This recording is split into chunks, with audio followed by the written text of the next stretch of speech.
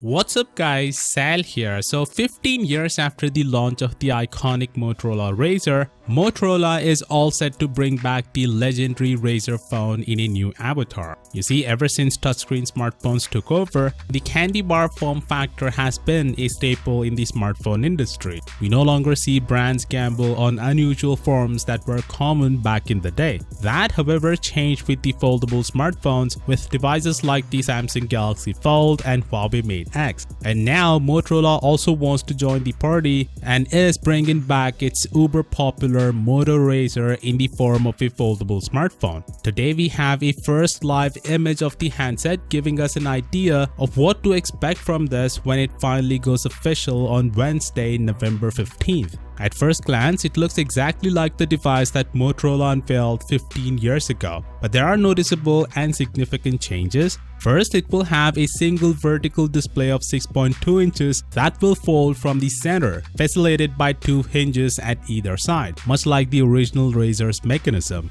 The chin is smaller this time and houses a fingerprint scanner. There will be a notch up top to house speakers and other sensors. There is an outer display of 2.6 inches of diagonal size that will be used to display information such as time, date, weather, and notification. By the way, if you are expecting flagship specifications from this new phone, then I guess you need to tone down your expectations. The new Razr will focus more on the nostalgic appeal of a flipping phone than function. Hence, it's best to not expect the phone to be a beast in terms of specifications. Here are the specs of the handset, which may leave some disappointed. It will have a Qualcomm Snapdragon 710, a chipset that was launched in mid-2018, 4 and 6 gigs of RAM, 64 and 128 gigabytes of storage, and a 2730 mAh battery. It is expected to cost $1,500. Yeah, that's way too expensive for what they're offering. But it's a new form factor. Foldable smartphones are still a new technology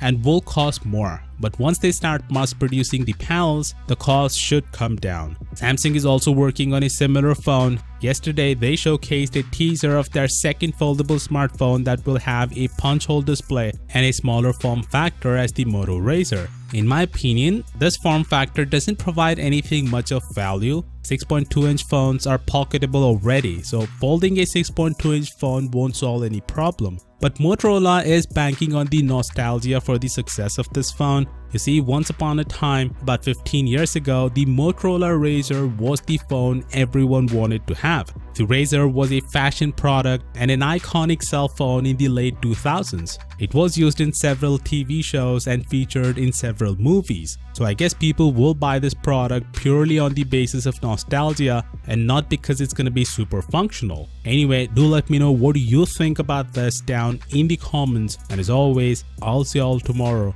Peace out.